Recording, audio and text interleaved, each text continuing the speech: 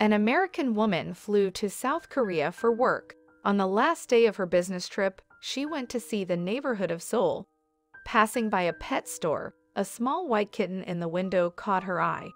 It wasn't moving, it was dirty, and its fur was full of piled-up kitty litter from the litter box. In addition, it had some problems with its eye, and the woman thought that the kitten was not alive.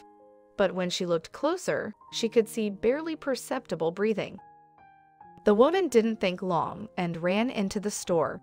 The seller wasn't going to take any action towards the kitten, and she decided to buy it for $200. When she brought the baby to her room, the kitten perked up a bit.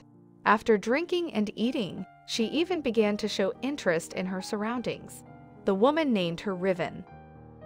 The woman was unable to take the kitten to a veterinarian in South Korea, so she did so immediately upon arrival in the United States.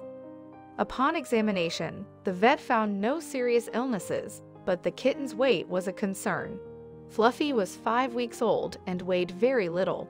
The kitten's eye didn't cause the vet any concern either, but after a couple days it became very inflamed. The woman went to another veterinarian, where the kitten was prescribed anti-worm medication and eye drops. The woman already had a pet at home, a big cat named Ranger, and he immediately surrounded little Riven with care.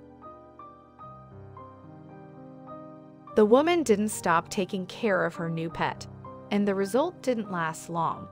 Very soon the kitten began to gain weight.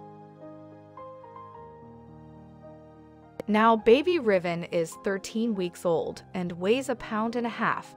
They make a real close-knit family.